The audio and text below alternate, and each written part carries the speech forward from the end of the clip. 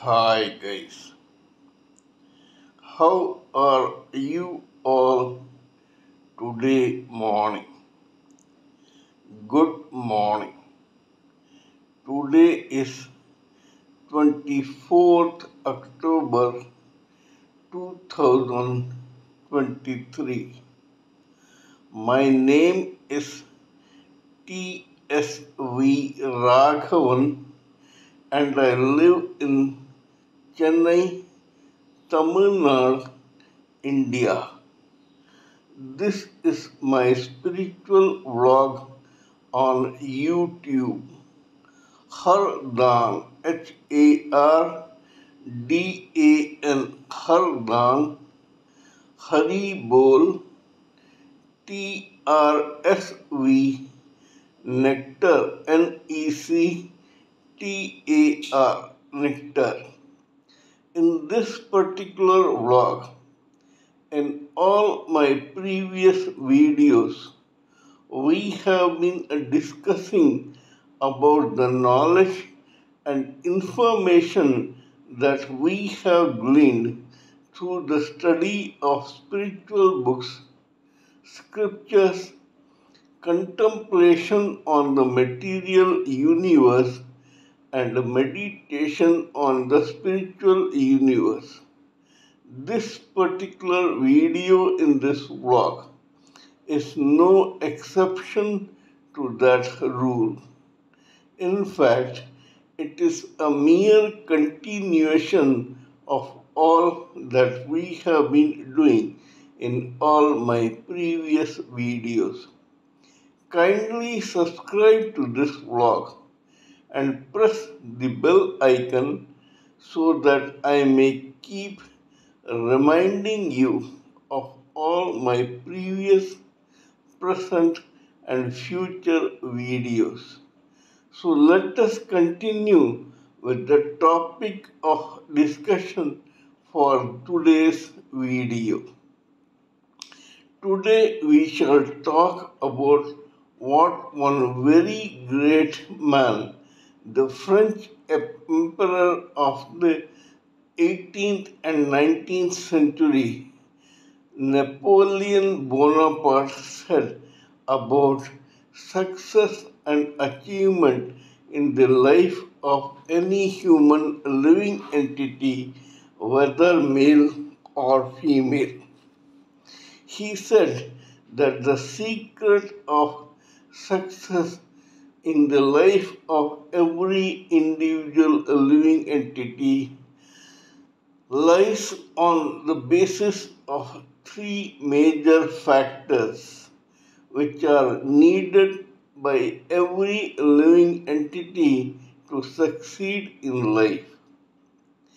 To achieve something, to create something, and to achieve the crown of success in every endeavor, according to the great Napoleon Bonaparte, there are three major factors. They are as follows: limitless ambition. One should have limitless amount of ambition to dream, to plan, to strategically execute his or her plans to achieve something. For that, he needs the second factor, that is, he or she needs the second factor. The second factor is ceaseless industry. According to Swami Vivekananda, arise, awake, sleep not till the goal is reached. That is, to achieve something, you have to do ceaseless industry, and that is what is known as Karma Yoga, according to Lord Krishna of Srimad Bhagavad Gita of the Hindu mythology. According to him, when the barren Indraprastha land was given to the five Pandava princes. He said, "This barren land is your karma bhumi. You have to do karma yoga to make it very priceless, fertile, and successful. This barren land is in our own life in every human living entity's lifetime. We have a barren land called our own life in a lifetime. According to Karma Yoga, we must ceaselessly strive to achieve whatever we dreamt about as a part of our own ambition. That is the secret of achievement. And the third is above all this, it is a determination to succeed.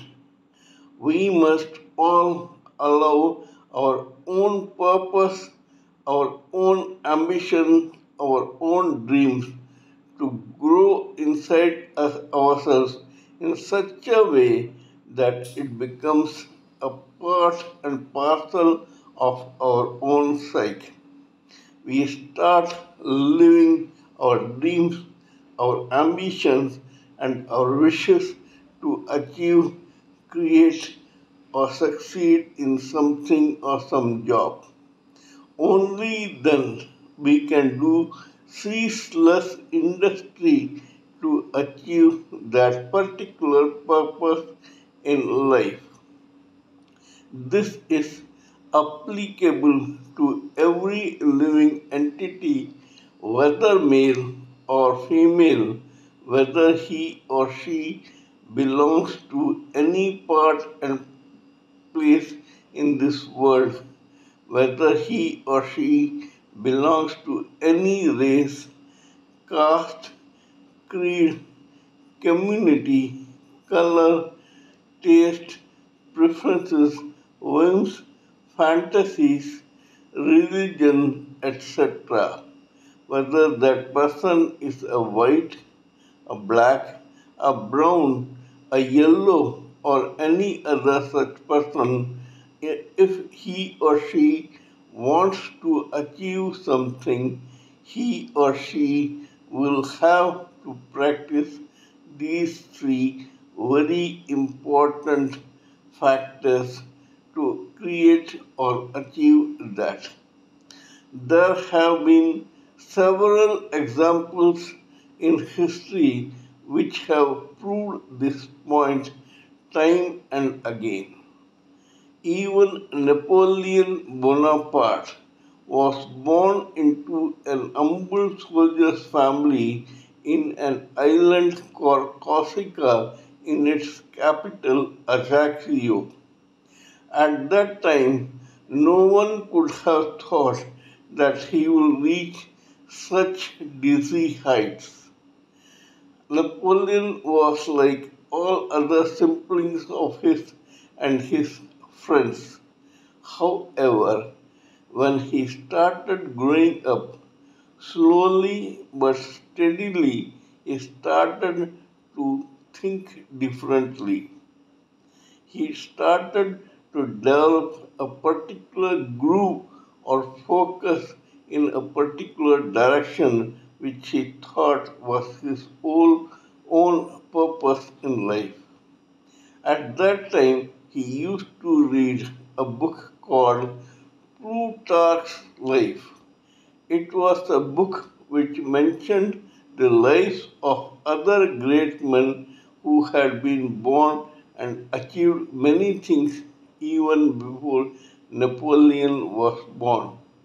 Napoleon was very interested while reading this book, and slowly but steadily these factors grew into him, and he never knew about it.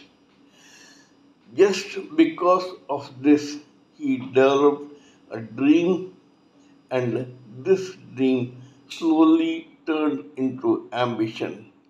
Because of that, he started to achieve mastery over his own cerebral faculties and his own capabilities to achieve his own purpose according to what had impressed him while reading Plutarch's life.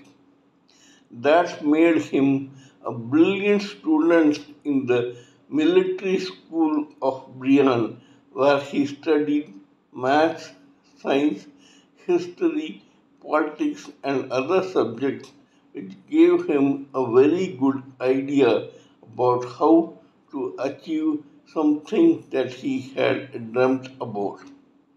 Because Napoleon Bonaparte was always thinking about his own aim, and he forgot about other luxuries and comforts of life.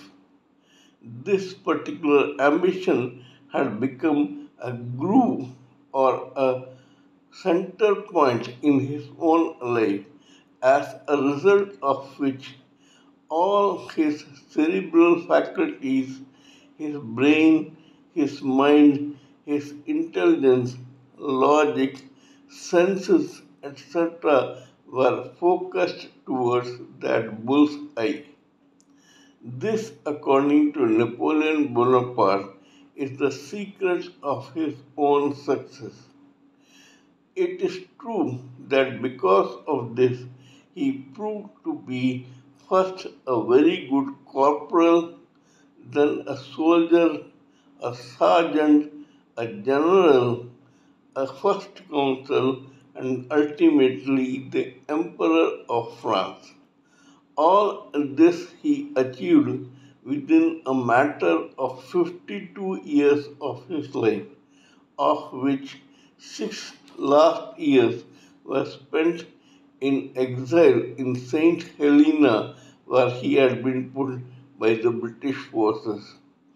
For all practical purposes, Napoleon achieved whatever he did only in around 20 years of his 52 years of life. Before that, he was nothing, and after that, he was forced to be nothing.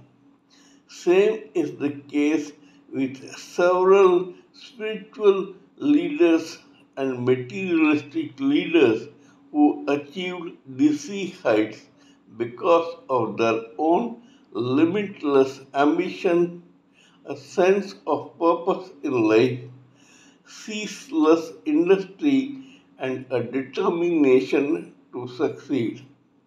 Swami Yogananda Paramhansa, the man who founded the Yogoda Satsang Society of India, once told his own followers and devotees in America they were going through a lot of hardship during that time.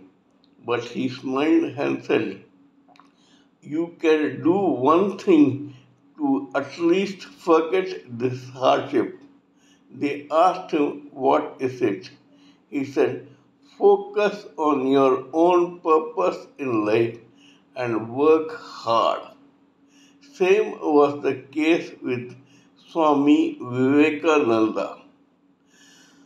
Swami Vivekananda, believe it or not, was rejected by every company in Kolkata during that man's younger days, where he went for an interview for a job as a clerk. You may find it incredible, but he was told you neither have the talent nor the intelligence and above all the looks to qualify as a clerk in our company. So much so that after Swami Vivekananda, whose original name was Narendra Ghosh, was rejected in interviews by various companies, this guy seriously contemplated to commit suicide. He was dissuaded from this by his own friends who told him to hang on. This is not new. This even happened to the great Napoleon Bonaparte. This guy was standing atop a river to jump inside to commit suicide at one particular juncture when suddenly one friend came to him and gave him some money which he could send to his family for their daily livelihood. This unexpected gesture from the friend helped this world get a Napoleon Bonaparte. Swami Bhaktivedanta, the founder of ISKCON, believe it or not, tried several times to find a society called ISKCON, and that too in his own native country, India. He tried to form this society in Jhansi, Agra, Kolkata, and other places where either it was of no avail or it succeeded only temporarily. He did not get as many followers as he would have got otherwise. He was already 66, sorry, already 70 when in the year 1966 he sailed for the first time in his 70 years abroad. That is, it was the first time that he was making a foreign trip. Believe it or not, at that time he was suffering from heart trouble, blood pressure, and diabetes. Despite this, just because he had a divine purpose in his mind, and this had grown into himself and his psyche over the years. So, this old man decided to sail to America, where he lived under very humble circumstances in a place called Harlem in New York. Even then, he found very good friends and well wishers in this foreign country where he hardly knew the people, whether they were Americans or not.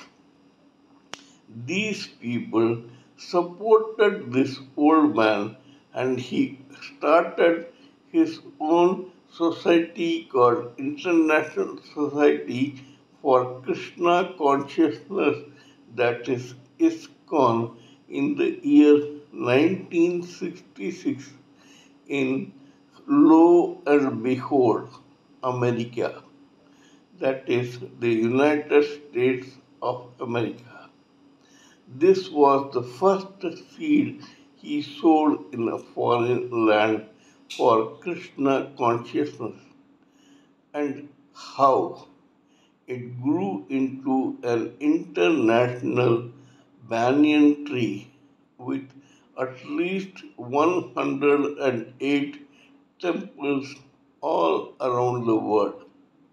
Not only that, this 70-year-old man, in the last 10 years of his life, made 14 trips around the world to give religious discourses and build temples. He was received very kindly and happily and devotedly by foreigners, while Indians were probably grossly unaware of his very existence. This man was supported by these foreigners who liked him more than his own countrymen with whom he had lived for 70 years. Bhaktivedanta passed on at the age of 81 in India in a place called Vrindavan, but yet he would accept, acknowledge, and believe that he was given so much support not by his own countrymen but by the people around the world.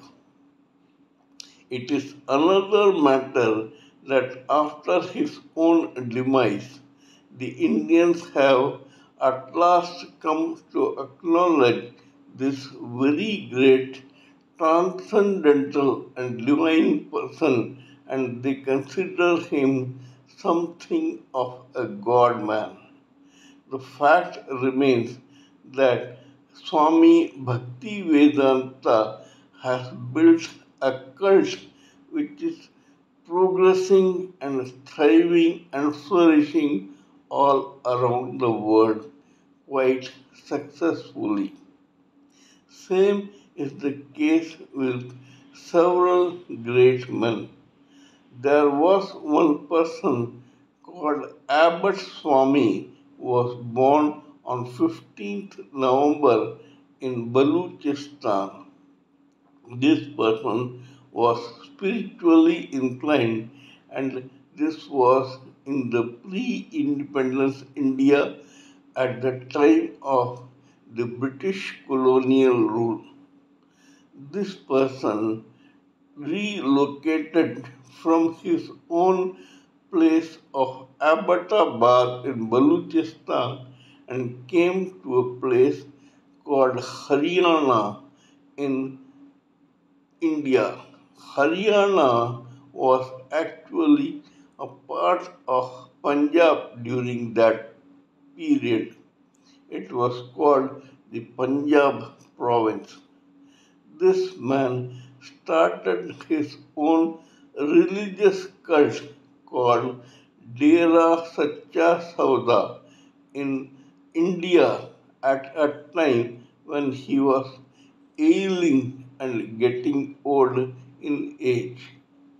Despite that, this which happened in the early 20th century is still a striving or thriving, sorry, not striving, thriving and successful religious and spiritual organization which has several crores of followers in India and probably abroad.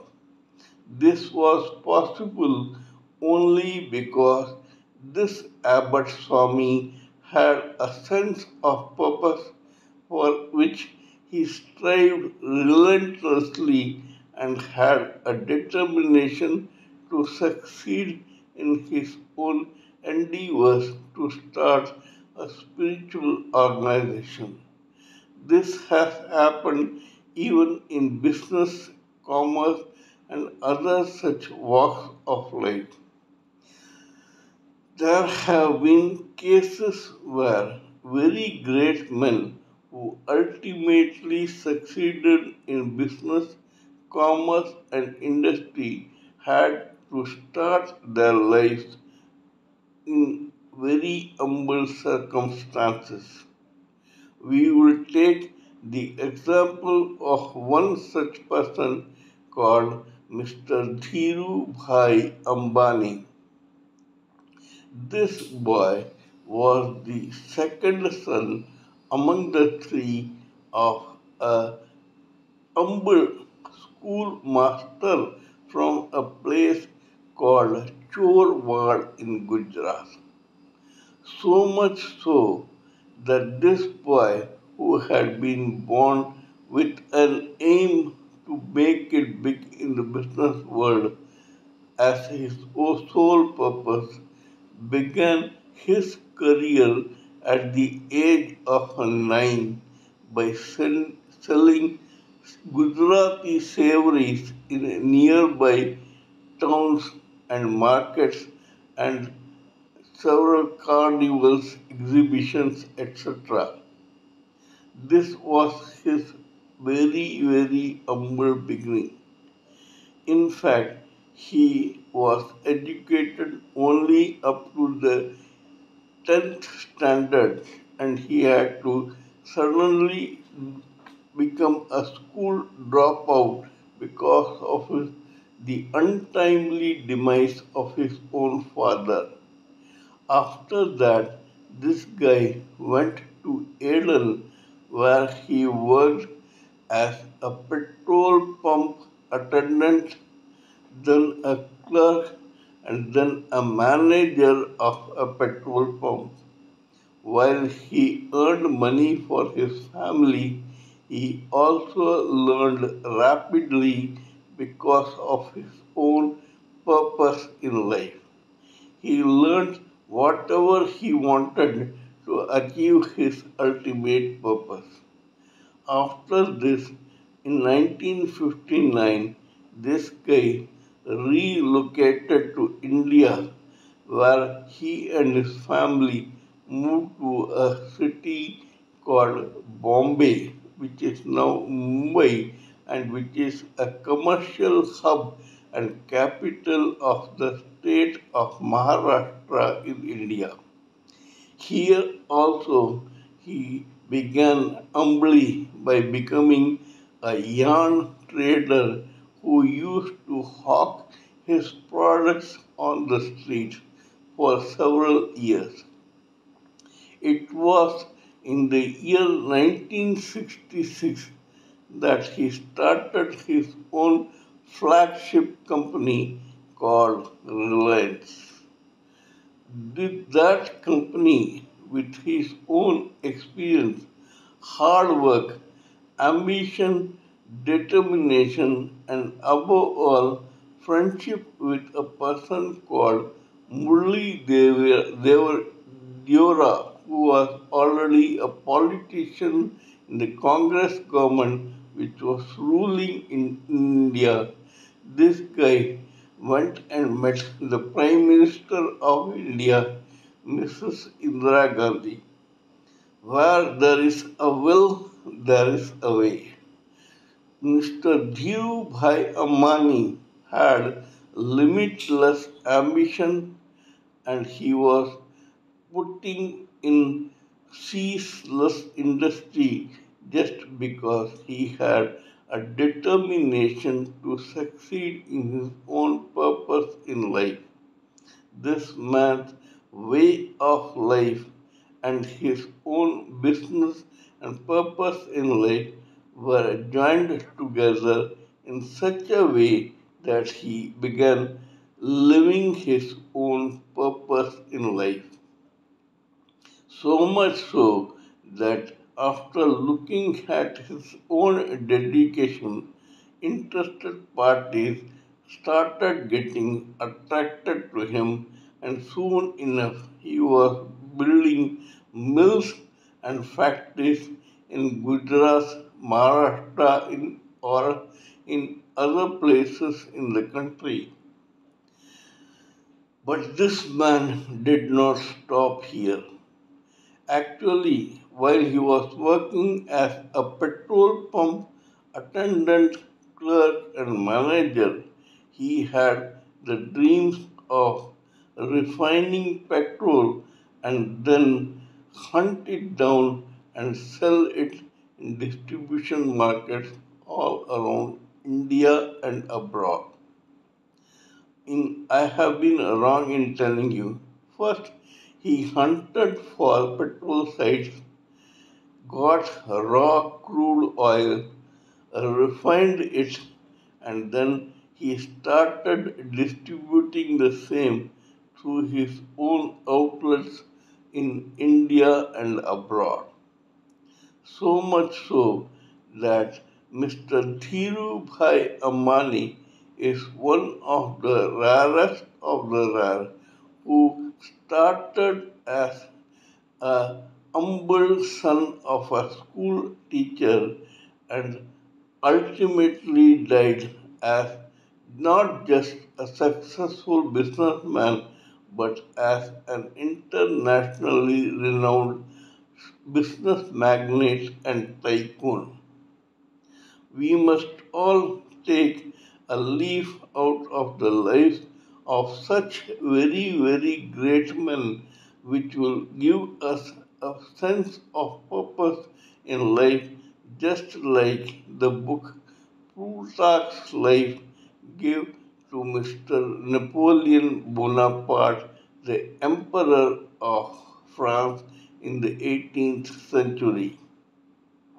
We must not be ashamed of unabashedly emulating such very great men so that we may also try to be as positive and as great as these great people in all walks of life.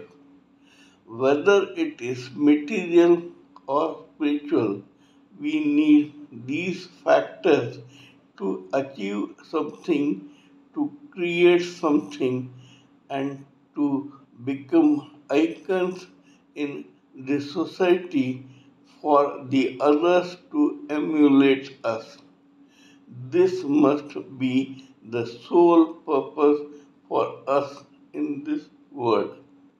Kindly remember that once we reach saturation point of success in the material world, we may try to get spiritual. When we were materialistically inclined, we were contemplating on life in the universe. But when we get spiritual, we must slowly slip into meditation. The aim is to realize our true self as the spirit soul, not as the living entity that we think we are. Once we realize our true self, the next step is to get liberated from this repeated cycle of birth and death in this material world of birth and death, and then finally get delivered to the Supreme Personality of Godhead as fully evolved, matured, experienced, and capable spirit soul. This is all I wanted to speak about in this introductory part of my talk on these three factors in this video. Kindly let me know what you think of my talk on this particular matter. Please give me your own expert views, thoughts, opinions, and ideas so that I may blend everything together for the sake of this society. Before concluding, let me remind you that I am also a published author with Amazon Kindle and paperback. I write on spiritualism, fiction, and assorted subjects. Spiritualism happens to be my favorite subject. Till we meet in my next video, it is good morning from TSV Raghavan.